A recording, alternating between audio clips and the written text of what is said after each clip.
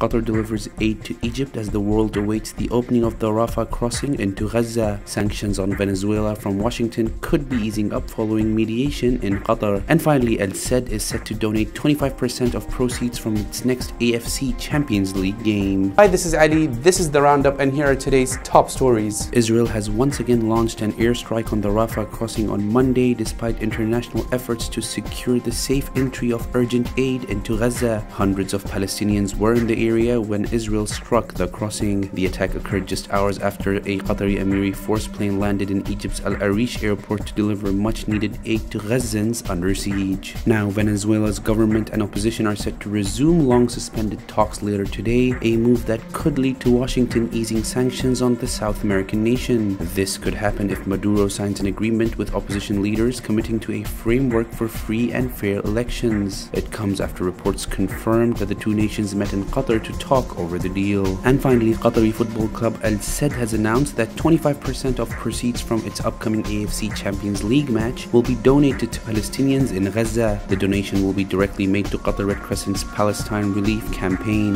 Al Faisali of Jordan will be Al Sadd's next opponents, with the match set to take place on October 23rd. Well, that's all for today. For more stories, head over to our website or download our app.